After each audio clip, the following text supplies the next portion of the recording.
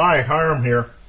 In my last test with this idea for low power Trangia burner simmer, I did a test using a 1 wick and it came out kind of long. In 35 minutes it only raised the temperature of the water 139 degrees, which meant it was about, according to John over at Flat Cat Gear, that made it only about 42 watts of heating power. So I'm thinking, well, maybe if I double that and go back and try my original idea. You didn't see this. This was something I did off camera, where I used 2 wicks. But what had happened was the cap that I'm using, it's the top of a soda bottle, cut with a side cutter. The whole rigmarole was a little bit too light, and it lifted up when the jets started forming, and flames came out through the side rather than just the wick part. So now what I have is I have a copper ring here that will hold it down. Now I've had a couple of comments about why bother using a Trangia. I could just use just a can for this.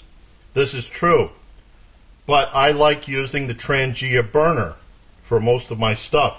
What I have here, I'm going for something that's way out of the usual. Dry baking, where I need a very low flame. But the rest of the time I like using the Trangia burner. Not necessarily with this stand.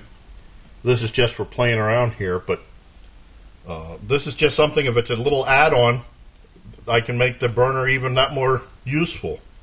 Then I've had others say, well, why don't you just take the simmer ring and punch a hole in it and use this, or another cap, but you'd have to do it without the O-ring. Well, that's an idea. I mean, I have plenty of these rings from the other simmer rings from the Alux burners. I could easily punch a hole in that. But what I need to do here first is find out what the configuration is that works for what I want for a low power simmer. Then I can go around and start looking at what other kind of things I can use.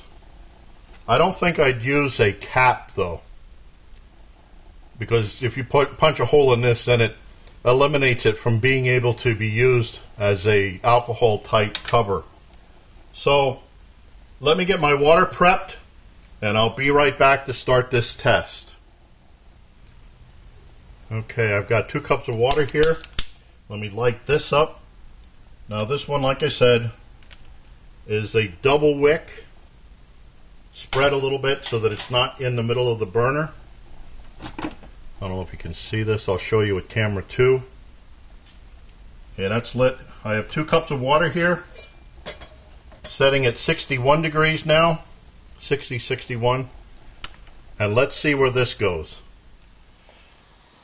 Okay, this is the flame after 5 minutes, 2 seconds. It's up to 92 degrees. So that's up 30 degrees in 5 minutes. Now this may look like it's a much wider flame, but it's actually 2 separate flames with a kind of an open spot in between. So it's just 2 spread flames. You can see there's a lot of humidity. See the condensation on the top, on the bottom rather. So have to see how that affects it. Okay, so I showed you on camera 2. This must not be enough weight. I don't know, can you see the flames are coming out underneath from the sides? It's funny, that didn't happen with the other one, but I guess the thermal feedback is just so much that it's heating up the Trangia burner even more and more, making for more vapors, and it just pushes its way out from underneath. Maybe if I could find a silicone gasket or something to hold it in, but I don't know. So that one's a fail. Guess it's back to the drawing board. Let me put this out. Really had hoped that that would, see, with the 1 wick it doesn't do it, but with 2 wicks it heats it up so much that it just comes out through the sides. Okay, so I guess I'm back to playing with it.